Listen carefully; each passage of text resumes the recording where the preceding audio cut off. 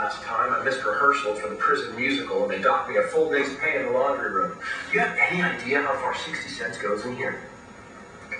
You look terrible. Your skin is sallow. You could carry a week's worth of groceries around in those bags under your eyes. That may be the meanest thing you've ever said to me. Oh, David. What are they doing to you in here?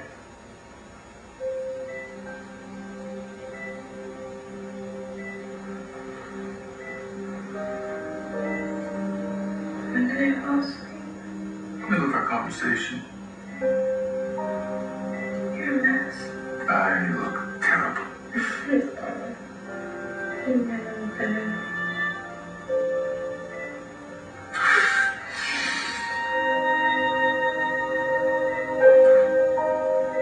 Christian, can I talk to you for a minute? Yeah, sure. No, stay. Probably as a friend. So what's going on? Oh, your brother coded a little while ago. We got him back, but he's in critical condition. I have to do something about this. I can't let her stay married to this jerk. Well, maybe wherever she's on, it'll wear off. And then she'll dump him. I wish my dad were here. All the bad stuff that's been happening wouldn't have happened if he hadn't died. Look, I'm sorry. I know that you miss your dad too. Yeah, but he's not dead. Cole. You're right about not wanting your mom to be with that creep, but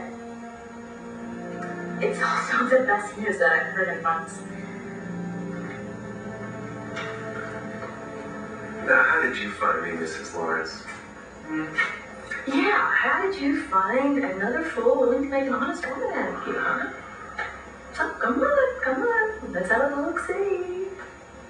How much you soak him? Oh, wow. It's not as big as the one that Ty gave me, but that's mighty impressive. I thought you were supposed to wait for me. I know. I'm sorry.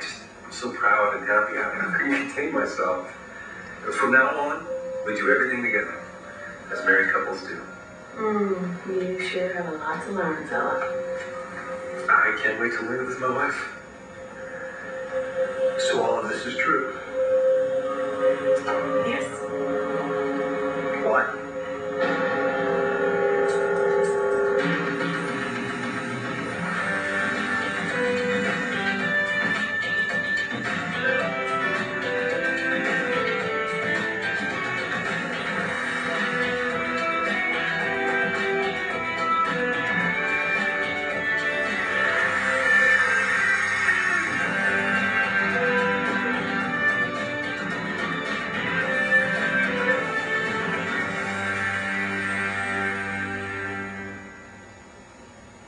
Good news.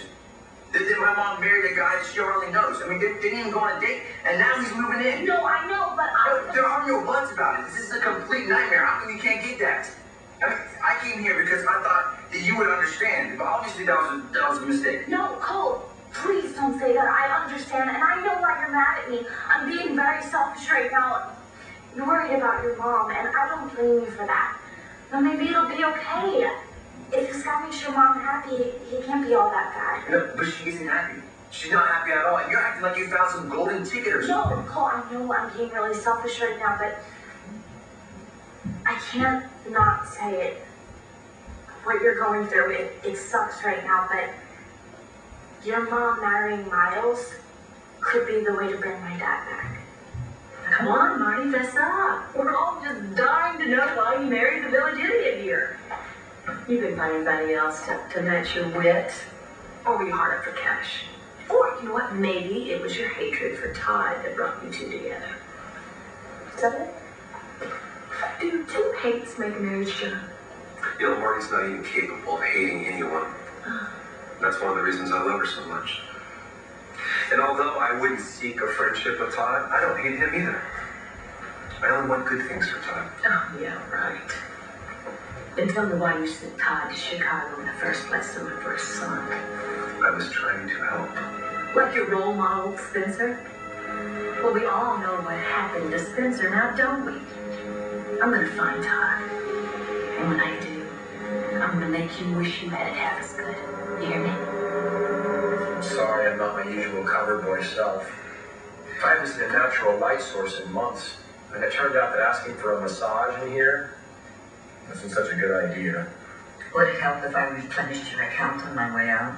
Yes, it would. Cigarettes are like gold in here. Set me up with a cart and I can trade up big time. Consider it done.